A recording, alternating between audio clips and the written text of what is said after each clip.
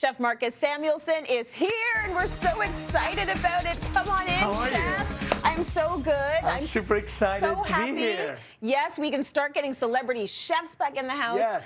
Now, he's going to be making a roasted tiger shrimp dish for us from your Montreal restaurant, Marcus. I went with my family in 2020. We went for a little road trip. Fancy. Yeah, it was a little fancy. Staying at the Four Seasons. We stayed at the Four Seasons. Yes. Because they had really good, and they still do at the time, but really good COVID protocol, which I think all of the establishments need to have. But the food, That's great, Chef. Right? Yes. Do I blame you now for the 11-year-old that's addicted to seafood towers? I love that she has such a fine dining thing.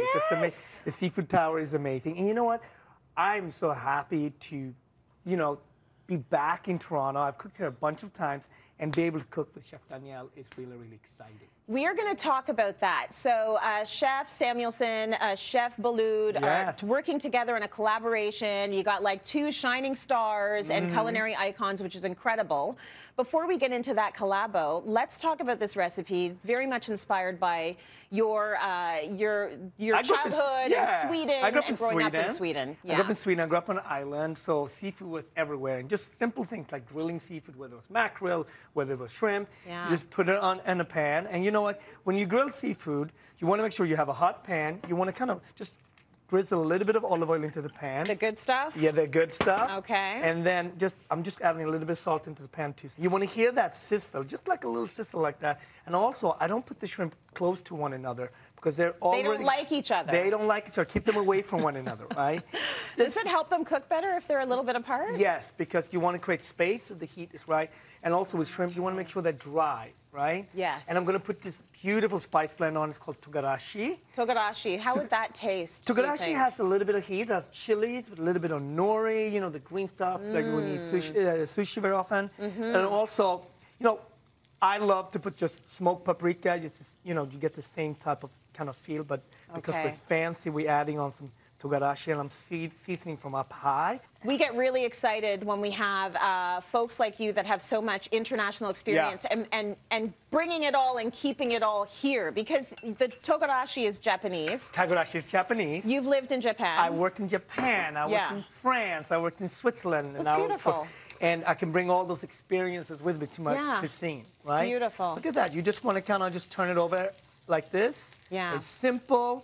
It's delicious. One of the things that I love about cooking is that it's really collaboration, right? Yeah. And it's been such a difficult time for hospitality. Right. So for us to come back and do collaboration dinner, to have teams to meet again, and, so we can really bring guests back together for fun events, but also staff, It's been really, really hard on staff in restaurants.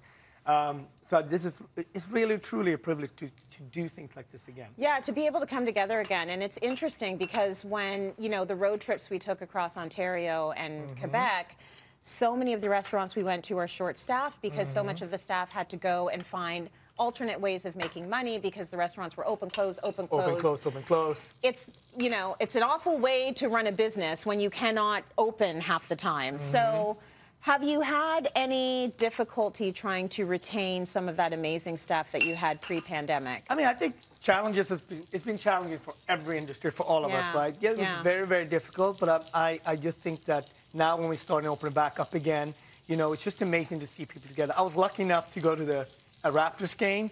Nice. Somebody gave me Drake's tickets. It was amazing. It was courtside.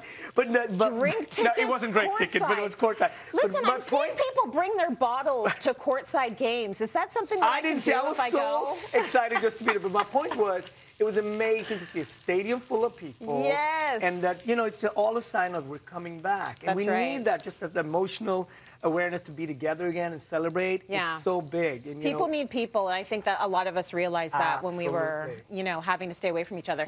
So I want to get back to the shrimp for a second. Yeah.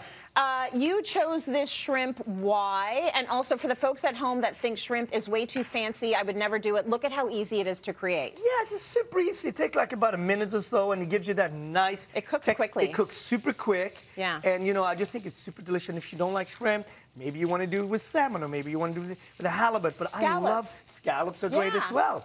Absolutely. So you can tell also when they're done, right? You look at this, you can see that they're almost done. And now I'm just going to squeeze a little bit of this lime juice on top, and the whole studio It's going to be smoky. It's the best facial ever. Yes, it is. My favorite, shrimp. Look at that. Boom. So very springtime. You've got a bit of avocado happening here.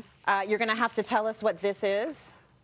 This is my tomatillo salsa. Just a little bit of tomatillo that we blend.